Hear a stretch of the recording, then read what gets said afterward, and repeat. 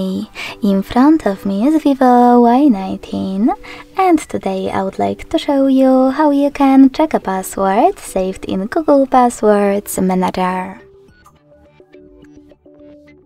Begin by going into Settings and scrolling all the way down to access Google section.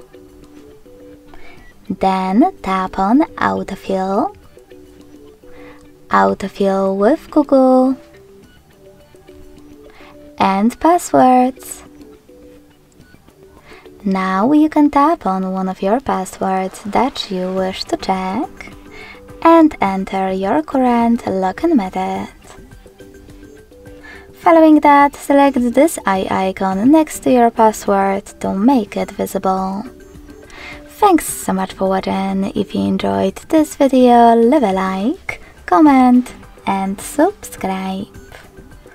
Bye!